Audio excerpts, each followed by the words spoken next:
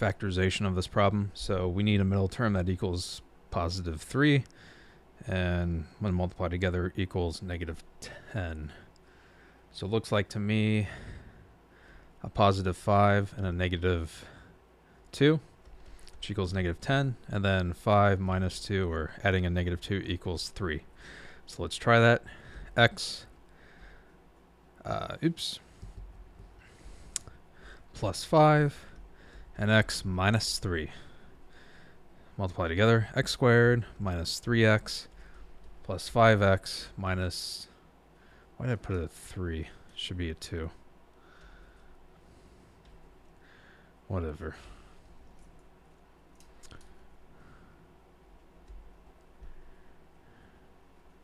Combine middle terms, x squared plus 3x minus 10. That's it.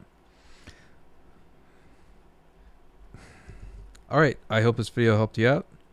Thanks for watching. Have a great day.